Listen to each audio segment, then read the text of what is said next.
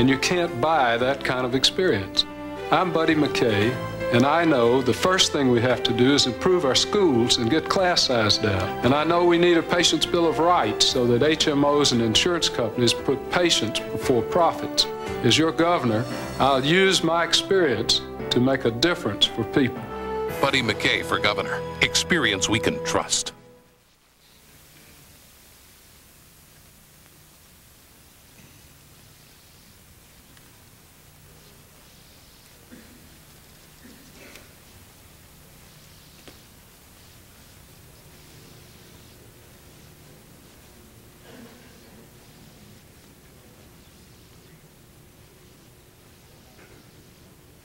Good evening from St. Petersburg Mahaffey Theater. Tonight, the Florida gubernatorial debate. Two candidates who want to lead this state into the next millennium. Republican Jeb Bush, Democrat Buddy McKay.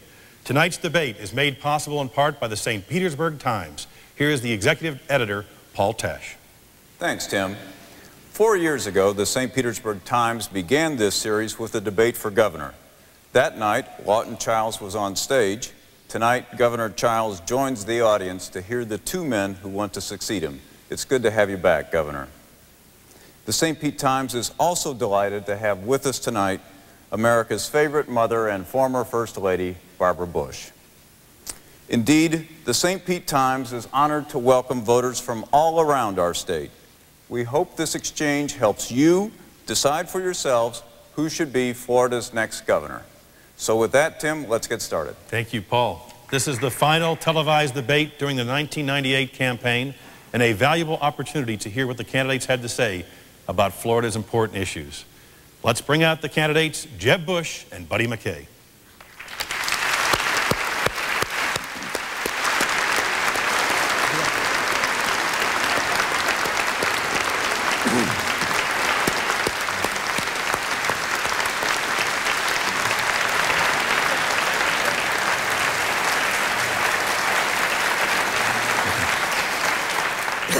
Each of the candidates have 90 seconds for an opening statement to tell us what they hope to accomplish tonight and over the next 2 weeks left in this campaign.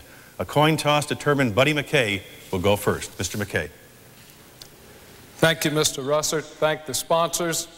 Welcome all of you, and thank you for tuning in tonight. Lawton Chiles and I have fought hard to put Florida back on track, and we've been successful in a big way. We're creating more jobs than any time in our history. Crime is down for 6 straight years, but now I'm in a campaign where Jeb Bush has raised millions of dollars from out-of-state interests, big oil, big tobacco, casino owners, and used it to run a barrage of negative ads distorting the truth about our record.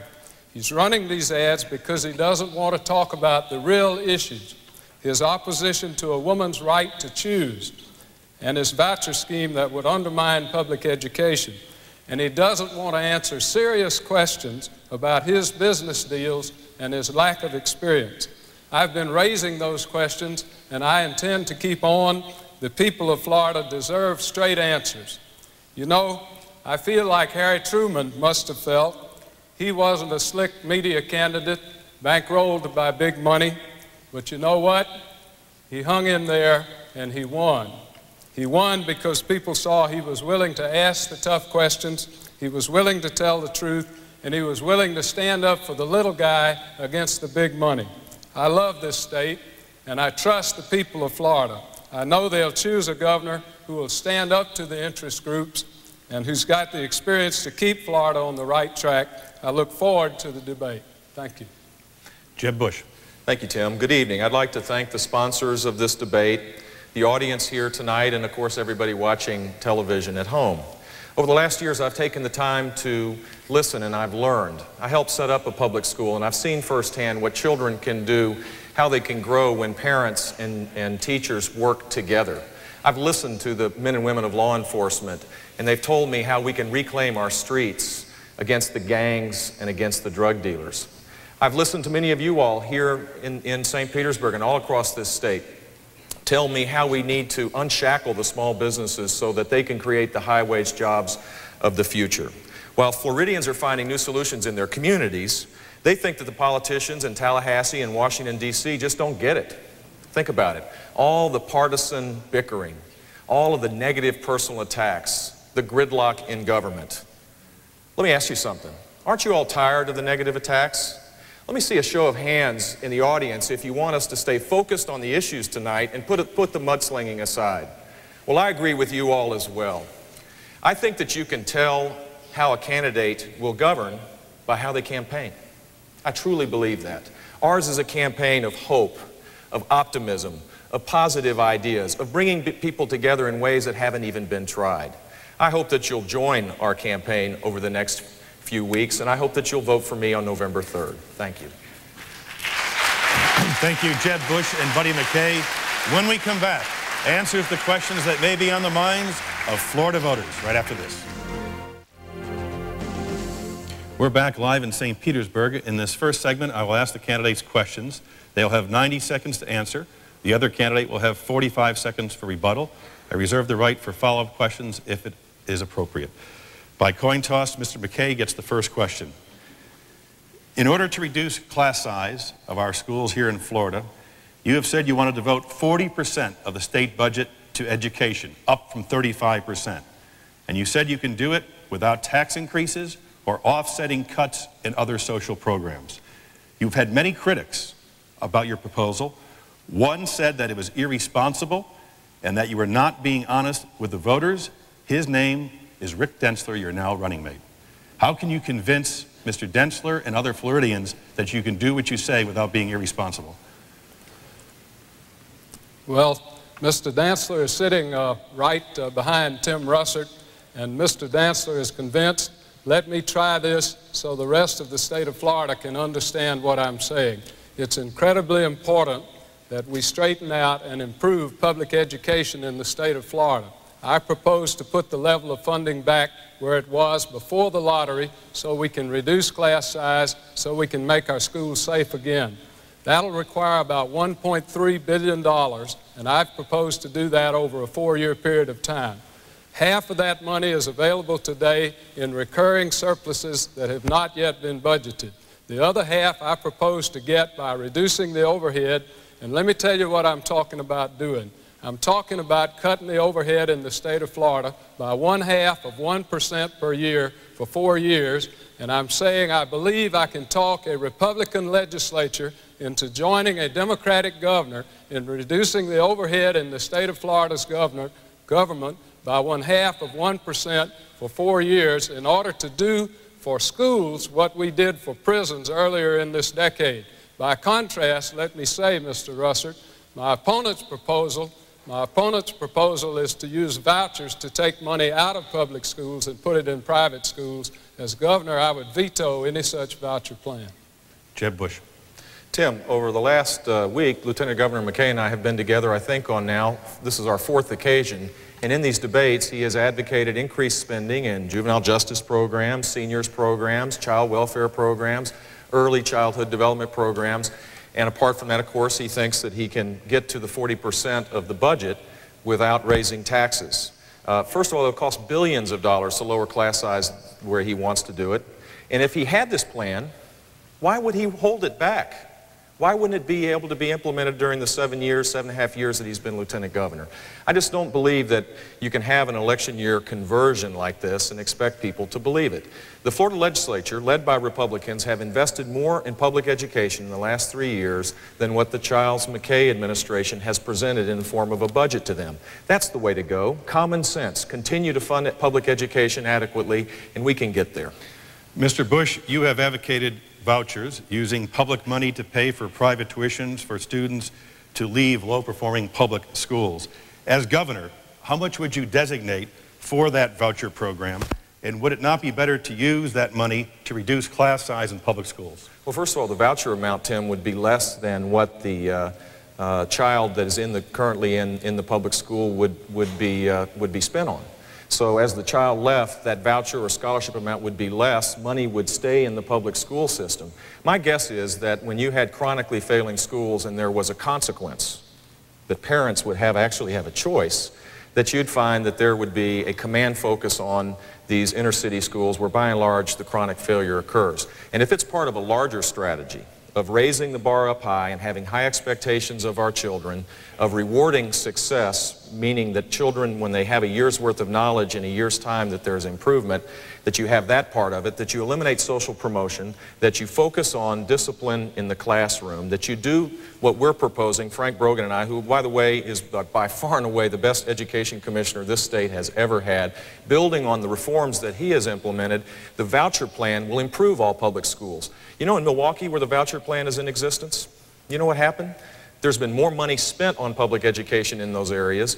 The education results are better for both the private and public schools. Competition in a modified way, in a controlled way, will improve the chance for children that aren't gaining the power of knowledge that we're leaving behind today to get that. It is a tragedy to me that we are leaving kids behind, particularly in the inner city. We're leaving them behind, and they're going to be creating tremendous demands on our juvenile justice system and social welfare system later on in life.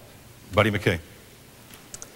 Well, we had a plan for the past 3 years, and it was a bipartisan plan to help inner city schools. It was called the Critically Low Performing School Plan. The governor and I supported it. 158 schools were singled out, designated as critically low performing, and given 3 years to clean up their act. But they were given the resources in order to do that. And guess what? Over the course of the 3 years, every one of those schools got off the critically low performing list. I favor choice in schools also, and you can have choice programs where you've got magnet schools, where you've got unitary school systems, which is what is happening here in St. Pete, and where you've got charter schools, and I favor charter schools. But the idea that you will allow some students out of public schools with public dollars is an idea that will destroy our public schools. Let me turn to the issue of abortion. Mr. McKay, you raised it earlier in your presentation. Why do you support partial birth abortion when the American Medical Association says it's bad medicine and not necessary? And what's wrong with notifying the parents of a young teenage girl about her receiving an abortion? Well, I don't support partial birth abortion.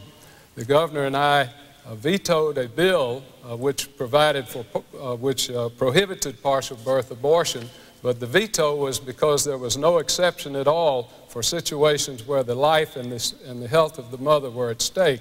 So make it clear, I do not support partial birth abortion, but I would insist on those conditions. Now, the question of notifying parents of a minor, the Florida Supreme Court has already set the rules. If the Constitution of the state of Florida is amended to take care of the right of privacy, which is very significant in the state of Florida, that's a different issue. But that issue has not been presented to the governor's office in a way thus far that's been constitutional. I see no problem with notification of the parents of a minor, provided that when the parents of the minor are the problem themselves, when the parent is himself the problem, there's got to be some way that there can be a stand-in, a friend of the court, as it were, to stand in to give the permission in lieu of the parent. Mr. Bush. I think the Lieutenant Governor's position on these questions is out of the mainstream of Florida thought. Lieutenant Governor, partial birth abortion, the bill did allow for when the life of the mother was endangered, not health, because the health, as you know by Supreme Court rulings, opens up to all sorts of reasons why a woman would be able to use this horrific procedure. I would have signed that bill. It is not unconstitutional to suggest that a parent be notified of their 13-year-old daughter's having an abortion. It is, I think, appropriate for parents to be actively involved in something that's sensitive. And then during the course of the campaign now, you have advocated increasing Medicaid funding for abortions, putting us on a list of one of the fewest states, at least I read it in the paper now.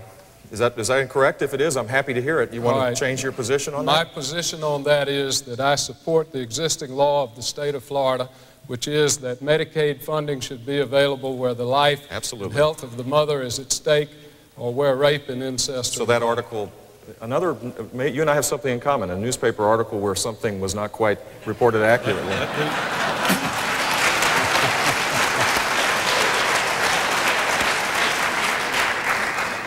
Mr. Bush, somebody sympathetic. Let me pose the next question to Mr. Bush. Do you believe life begins at conception, and would you therefore support a federal constitutional amendment to overturn Roe v. Wade and outlaw all abortion?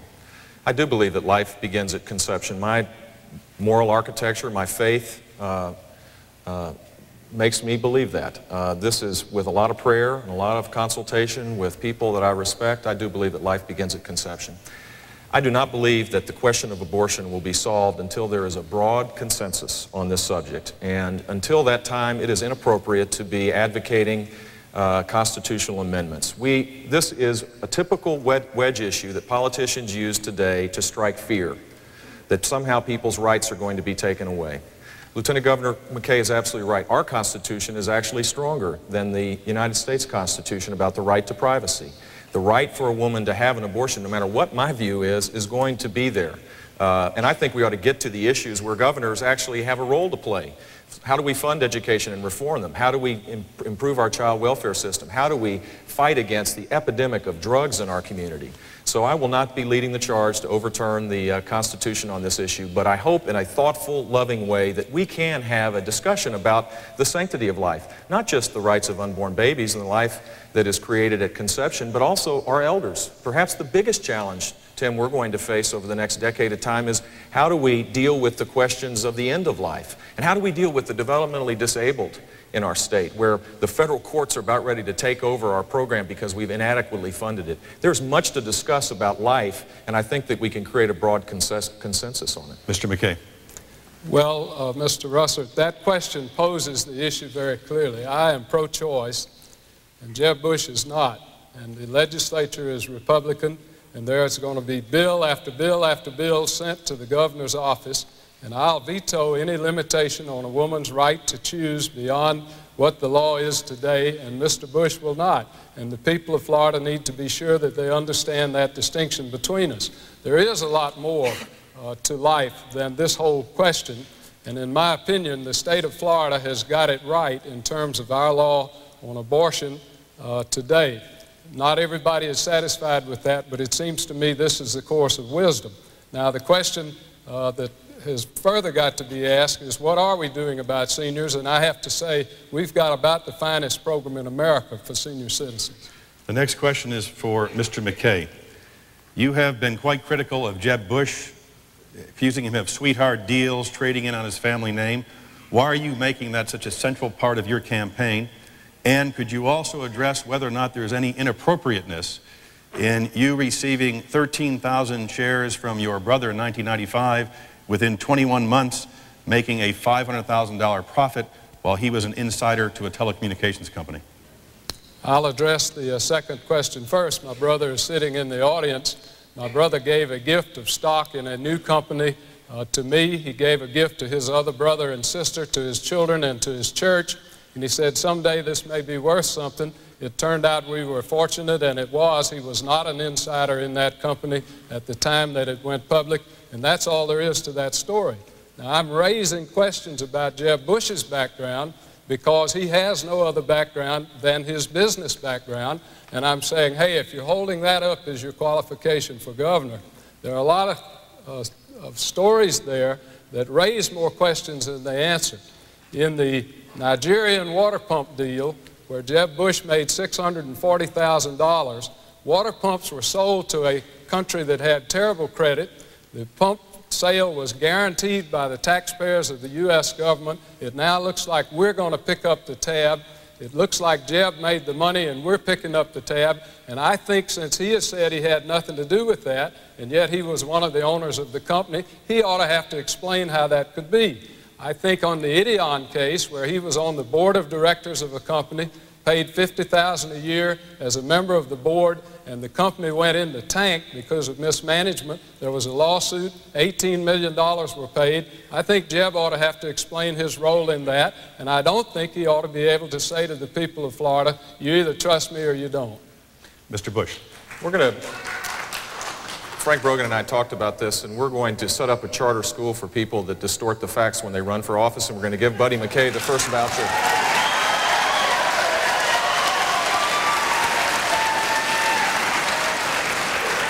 And not one penny will be lost to the public education system if we do that, I promise you. Look, all of these issues, I'm happy that the McKay family made $500,000 on a good investment by his brother. I don't see anything wrong with that. I applaud you for doing that. I mean, there's questions that could have been arisen. I could have easily, you know this, I could have easily used this in some kind of attack TV ad, could have distorted it, made it appear like, you know, you did something wrong. I don't believe you did. But I didn't do anything wrong either. That's the amazing part of this, is somehow you don't quite understand the symmetry of this. The Ex-Im Bank, President Clinton's Ex-Im Bank gave the credit. President Clinton's Ex-Im Bank, not George Bush's Ex-Im Bank. And I didn't make a penny off of it because the Ex-Im Bank was actively involved. And that money will be repaid by the Nigerian government. This is a company that has made pumps for 3 generations, a small business, manufactures pumps in Deerfield Beach. There's some 200 employees, 250 employees that depend on their continued success. They've done well without my involvement. They've done well prior to that. They did well while I was there as I helped them expand their markets overseas. I'm proud of what I've done in my business, and the press has looked at all this stuff, Tim, and found no wrongdoing. We have to take a quick break. We'll be right back with information you can use when you vote for governor on November 3rd. Welcome back. We're live in St. Petersburg with Jeb Bush and Buddy McKay. The next question is for Mr. Bush. Another issue that will come to your desk if you're elected governor, Mr. Bush. Governor Childs vetoed a bill which would have allowed school-led prayer at graduation, sporting events, and school assemblies. Would you sign such legislation? I would be much more engaged in the process early on to ensure that it wouldn't be coercive. The bill that the governor vetoed several years ago, I probably wouldn't have signed. I don't know, because I didn't go through the whole process. I didn't read the debate. Lieutenant Governor McKay's running mate, for example, a man who I enormously respect, a fine guy, voted for that bill. People can differ on these things, but let me tell you what a bill in the future should look like. It should be in extracurricular activities. It should not be part of the mainstream of the schools. It should not be coercive, where people feel isolated and left out. It should be non-sectarian prayer. And it should be wholesome. It should be something that people recognize its awesome power. Prayer is something that we shouldn't be throwing into the political realm. It is something that we should be totally respectful for. So I would be deliberative in my approach to this, and I would work with the legislature to make sure that all people were included. Where people of minority faiths may feel, if they felt isolated, I wouldn't allow it to happen. I would not support that bill. I would veto it. Buddy McKay?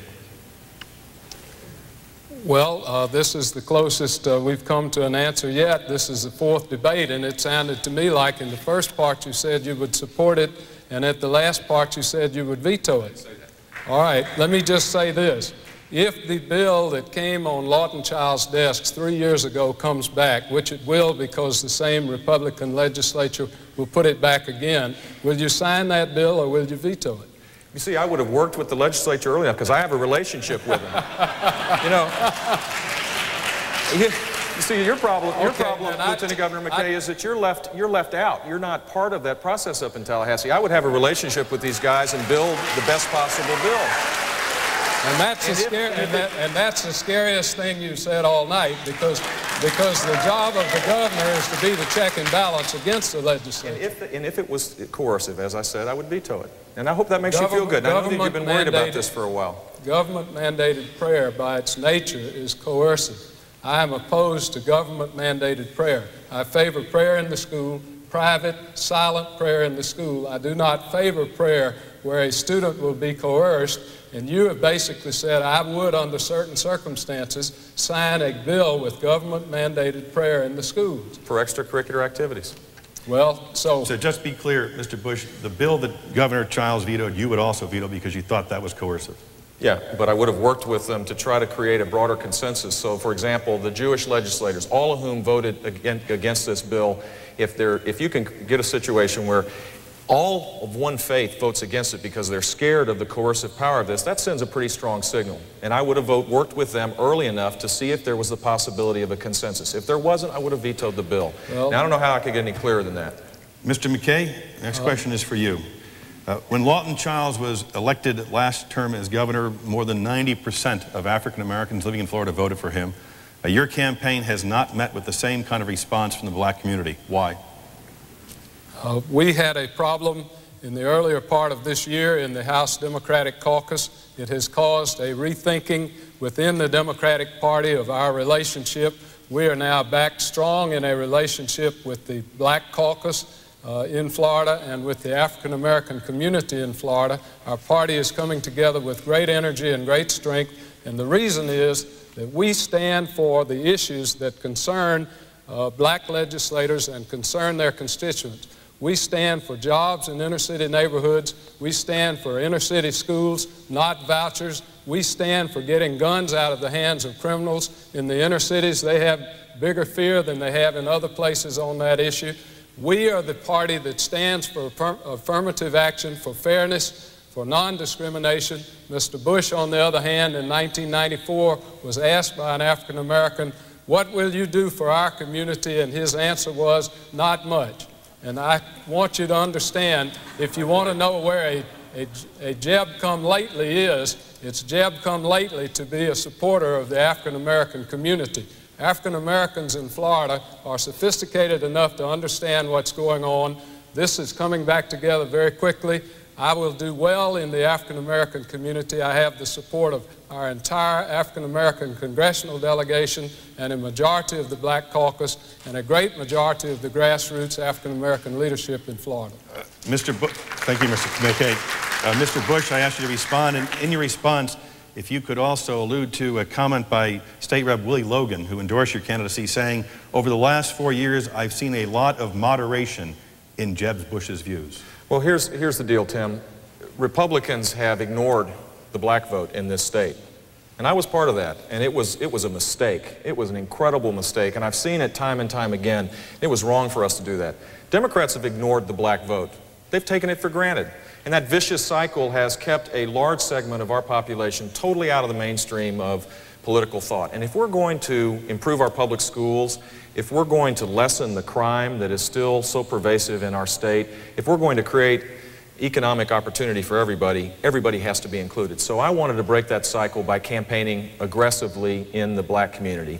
And during that process, before I was a candidate, through the creation of the Liberty City Charter School and being involved in inner city activities, I've learned a lot, and I've grown through that process, and I think Representative Logan may have hit on something, and I'm going to do pretty well in the black community because of that. I'm proud that Rudy Bradley, Representative Rudy Bradley, Senator Jim Hargett, who's in the crowd here tonight, have endorsed me and many other people because they see what can happen if we come together, put aside the party labels, and focus on the things we have in common.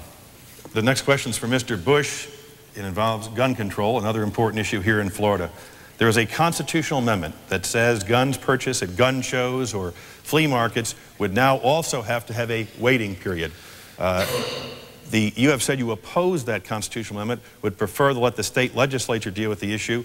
Critics have said the state's legislature would never approve such an issue, so you're taking a pass on the issue. Well, the critics, I think, are probably wrong on that, but first let me say what the referendum says. The referendum gives counties, all 67 counties, the chance to create whatever strategies they want about instant background checks as well as waiting periods. And they put some constraints on that, but it's a county-by-county option. The possibility is that we'll have 67 different gun loophole problems. I believe the way to solve this is to have a simple bill, which hasn't been tried in the legislature. The other gun control measures have been so broad that they have included many other things that have taken away people's constitutional rights, people that haven't broken the rules of the game of society, taking their rights away. A simple rule would simply say that anybody that buys a gun at a gun show should get an instant background check.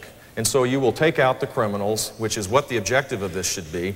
And the second thing we ought to do, cost $8, no one's rights are being taken away. The legislature has, I've talked to the leaders, they'll support that. The second thing we ought to do is to punish people who commit crimes with guns. It's kind of an old-fashioned idea, but the more you do it, the more people don't commit crimes with guns. In California, they have a plan called 1020 Life that I will fight to pass through the Florida legislature, which says that 10 years minimum mandatory sentence if you commit a violent crime with a gun, 20 years if you use the gun in the commission of that violent crime, and 25 to life if you hurt somebody.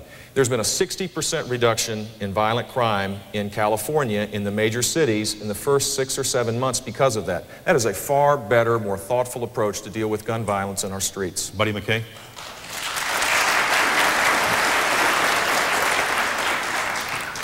Well, as a matter of fact, in the last legislative session, there was legislation introduced by Representative Les Miller, whose son had been shot in a random violence type shooting.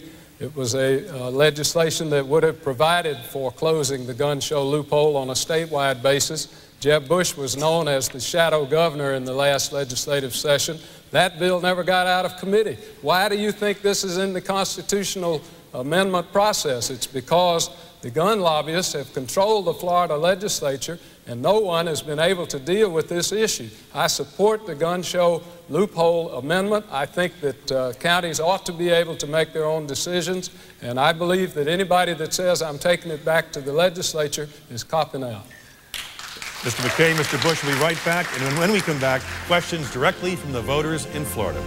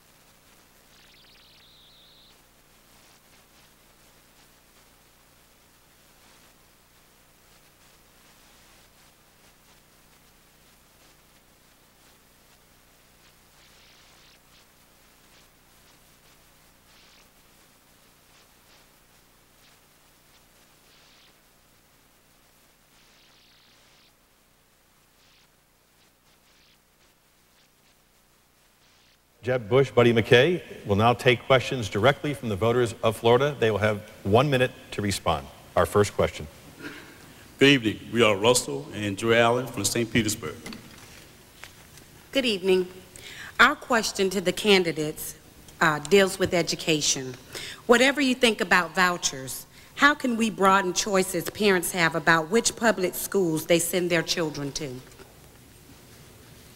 Mr. McKay. Well, St. Petersburg is working on a choice plan where parents will have a cluster of schools within their region of the county, and they'll have a choice of what school they want to send their child to. It'll be done in effect by lottery drawing, but that is one way you can do it. You can do it with magnet schools, you can do it with charter schools. In fact, there are a lot of ways you can give people a choice of schools without vouchers. I think it's very important that we experiment with that. I don't disagree with the idea that choice and competition helps clean things up. All I'm saying is when you've got a school in trouble, the answer is not to stigmatize that school and to give resources to the school that is making the A or the school that's not in trouble. The answer is to hold that school accountable, but to put the resources and the support there, which we've done with the critically low-performing school program, so that that school can succeed. How can you straighten up an inner-city neighborhood if you allow their schools to fail? That's all I'm saying. This is all part of a bigger picture, and you've got to give those choices in the inner city. Thank you, Mr. McKay. Mr. Bush. I set up an independent public school, a charter school, in Liberty City with the Urban League of Greater Miami. And in that school, parents chose to send their children to that school. 180 kids, all African American, are going to that school today. The focus is on parental involvement, character development. We have 20 kids per class, although we get less money than the traditional public schools. We can do this because we're freed from the mind-boggling rules and regulations that have been imposed by the Florida legislature and by people in Tallahassee and by school boards on schools. I don't think we ought to be busing people all over the place to provide choices. We can provide choices closer to their own neighborhoods and give them much more say in how they're involved in their children's education. A vibrant education system would give options for magnet schools, for traditional public schools, charter schools, and when we have chronic failure, when we fail and fail and fail again, we ought to trust parents to make choices for their parents, and that's why my modified scholarship plan or voucher plan, I think, would improve all schools. Thank you, Mr. Bush. Next question, I believe, is from Ken Dowling of Tampa. Good evening, gentlemen. I'm Ken Bowling of Tampa, Florida. My question is in regards to Florida's recent award in the tobacco lawsuit. If you had complete control of the money, on which aspect of the budget would you predominantly focus on? Mr. Bush first. Well, I applaud what Governor Childs has done as it relates to the expansion of child insurance programs. Commissioner Gallagher's plan was the initial part of this, and it's now been expanded with broad support among Republicans and Democrats, and we will continue to do that. But there's more to this as well. We ought to be looking at the impact of tobacco. What group is the one that is hurt most? In my opinion, it's the elders. The elders are the ones with the chronic health care costs because of smoking, and I think it is appropriate that we spend more money to provide more choices, get rid of the waiting list that occurs right now for community-based care for the elders. One thing is for certain, 10 years from now, everybody here, if we're up and taking nourishment, we're all going to be older, aren't we? We're all going to be requiring different kinds of government services, and it's appropriate to use some of that money to begin to prepare for the new Florida. We want people to be healthy and have the adequate choices that will allow them to make choices for themselves as they age in place. Mr. McKay. Well, the first thing that needs to be said is we wouldn't have any of that money if it had been up to Jeb Bush, because he spent 2 years touring this state arguing that it was immoral to sue the tobacco industry. Please. Please. Now that we do have the money, I agree that there has to be part of it set aside to deal with the problems that our elders have, many of whom have been ravaged by smoking over the years. But that is one of the sources of dollars that I would use to reduce class size. I would use $300 million a year out of that $13 billion, which is going to come to the state of Florida over the next 20 years. I would use $300 million a year of that toward reducing class size and making our education system work better for all of Florida's children. The next question is from Jay Magner of Tampa. Hello, I'm Jay Magner from Tampa. Everyone is always asking politicians what they're going to do for this group or that group. I believe our country was built on the principle of personal responsibility. What specific policies will you initiate that will ensure that citizens take responsibility for themselves? Mr. McKay is first. Governor Childs and I initiated one of the first welfare reform pilot projects in America. It was highly successful. It has led to the program that is known in Florida as the Wages Program. What that program does is it gets people off of welfare and back to work. Florida has now reduced our welfare rolls by 50%. Among the major states, we are leading in the success of that program. What I will do is continue that effort, putting pressure on people who are on welfare, if they're able-bodied, to get work, but also being compassionate and helping them with their daycare problems, with their transportation problems, and their health care problems. Now, I think that's got to do with personal responsibility, and I think when other people see that, other people are less likely themselves to consider welfare, and I think that's the first step toward a much healthier and a much more accountable America. Mr. Bush. First of all, it's pretty hard to be personally responsible when the first thing you do in January is to start to work for government until May. 40% of the median family income in this state goes to government at all levels. We're putting so many burdens on people that no wonder it is hard for them to be responsible for their own actions. I think first and foremost we need to limit government. We need to make sure that there is reasonable regulatory reform so people can pursue their dreams freely. We have a system in our state which is very troubling. We have a child support system where computers don't talk to each other. You know, all of this government experience bothers me a little bit when we can't figure out how to have the Department of Children and Families talk to the Department of Revenue. 1.2 million children are expecting child support and they don't get it. We ought to make sure that fathers are responsible for their actions as well. We should have a responsibility agenda all across every government service to ensure that we protect our freedoms. Thank you, Mr. Bush. Emily Green has the next question. Hi, good evening. My name is Emily Green. I'm a student from the University of South Florida. I'd like to ask both candidates, what is your position on the death penalty for convicted murderers? Mr. Bush. Emily, I'm supportive of the death penalty. It is used in rare cases. We have about 1,000 murders, a little bit less than that now, and only 30 are considered egregious enough to be capital punishment, and many of those are overturned, and we have 2 or 3 executions a year. I think that we can reform the system in a thoughtful way so that it can be used as a deterrent, but I do support the death penalty. I think it is appropriate to use it, and there's a constitutional amendment this year that will allow for us to have the flexibility should the courts use if the current means of execution is considered unconstitutional, that in place we will have a means to continue that, and I would support that as well. Mr. McKay. Emily, I also support the death penalty. I have been part of the Childs McKay administration for the past 8 years. There have been more people executed during this administration than any time in the history of Florida. That is not something I say with great pride, but it is something I say to make it clear that Governor Childs and I have been carrying out the law as the law is written. One needs to be very careful with this awesome responsibility and make sure that everything has been done to be sure there has been no miscarriage of justice. And if there is any doubt, one needs to take the extra time to eliminate that doubt. The system can be made to work more effectively, and it can be a bigger deterrent than it is by making it more rapid, subject to the rights of the criminal always, if there is a question of a miscarriage of justice, to go back and eliminate that doubt. I support the death penalty. You can count on me to continue that support. Before we take a break, we have one last question. Florida, as you know, the 4th largest state in the nation. People look to the governor of Florida for leadership. Each candidate will have 1 minute. Mr. McKay, how should Floridians look at the current situation involving President Clinton, and should he remain in office? What President Clinton did in his personal life was wrong. I don't condone it. It's a bad example for our young people. On the other hand, he has been a good president. He's been a good friend of the state of Florida.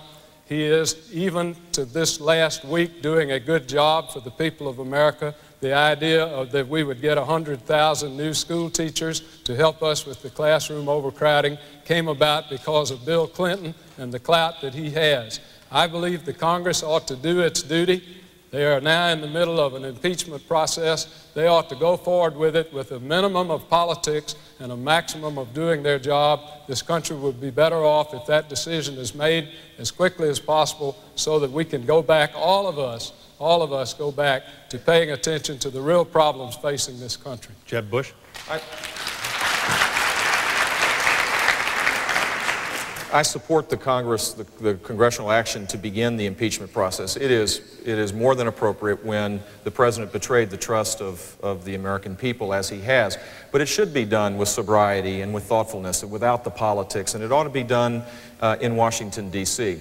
My mom put it best when she said that what goes on in your house matters a lot more than what goes on in the White House. The problem with this is that we used to look up to the White House and say, this is how it should be, when we try to live our own lives better. And that's the troubling part, is that the White House today is no longer a place, a symbol of righteousness, a symbol of something good, and we have to restore it one way or another so that we can live better in our own lives. Thank you, Jeb Bush and Buddy McKay. When we come back, closing statements from both the candidates. We're back live at the Mahaffey Theater in St. Petersburg. Before we hear from the candidates, we want to say we hope we did our best in asking the questions that will help you make a choice. Who will be the next governor of Florida? Now it's up to you to do your job and vote on November 3rd. We now have closing statements from both the candidates. By a flip of the coin, it was determined that Buddy McKay will go first, followed by Jeb Bush. Each has 90 seconds to close. Mr. McKay. Thank you for staying tuned in. Thank the sponsors and the audience tonight. I think you've seen that we have a clear choice. Florida in the 1990s is a real success story. We've created more jobs than any time in the history of the state. We've reduced crime 6 years in a row. I've been a partner in the leadership team that has accomplished this. The choice in 2 weeks for the state of Florida is who can best build on this success. I've lived here all my life. I know how to keep Florida moving ahead. The way to do it is to focus on strengthening Florida's families, not the rich and powerful, but the regular, everyday working families of the state of Florida. That's who's holding the jobs, that's who's paying the taxes, that's who's holding our communities together. If they succeed, the state of Florida succeeds. And I know what their concerns are. They're concerned about good jobs and good pay. They're concerned about safe schools, schools that aren't overcrowded, and schools that will give their kids a good education. They're concerned about keeping their families safe from crime and drugs, quality health care, and a strong environmental protection program, and they're concerned about keeping government out of their personal choices. The issue that connects the dots for the state of Florida is education. As governor, I commit to restore the quality of our public schools, and I'll do it without raising taxes. And as governor, I'll veto any voucher plan that takes money out of our public schools. Florida needs a governor with proven experience to stand up to the special interests, whether it's big casinos, big tobacco, or big oil. We need a check and balance to stop the legislature from going too far. With your help, I'll be that governor for Florida's families, for our kids, for our seniors, and for our future. Thank you very much. Thank you, Mr. McKay.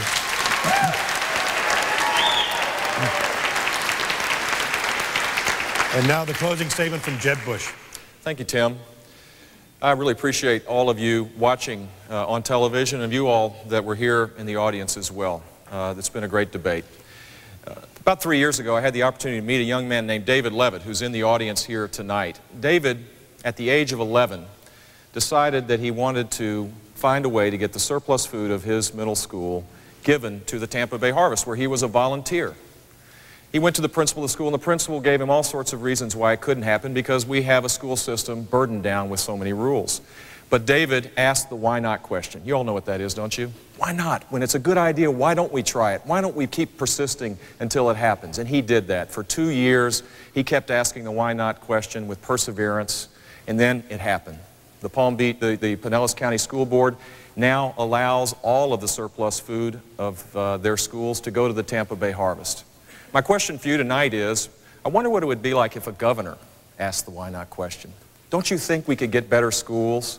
Don't you think that we could improve our child welfare system instead of abandoning and neglecting children in record numbers? Don't you believe our streets could be made safer and there could be economic opportunity for all?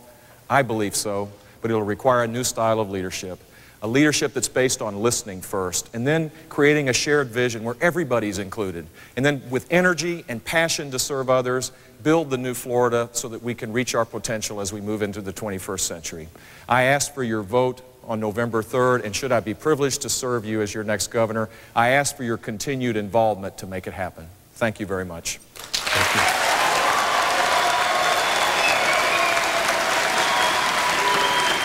Thank you, Jeb Bush. Thank you, Buddy McKay. And once again, 2 weeks from tonight, the people of Florida will decide who will be the next governor. Vote on November 3rd. Good night from St. Petersburg, Florida.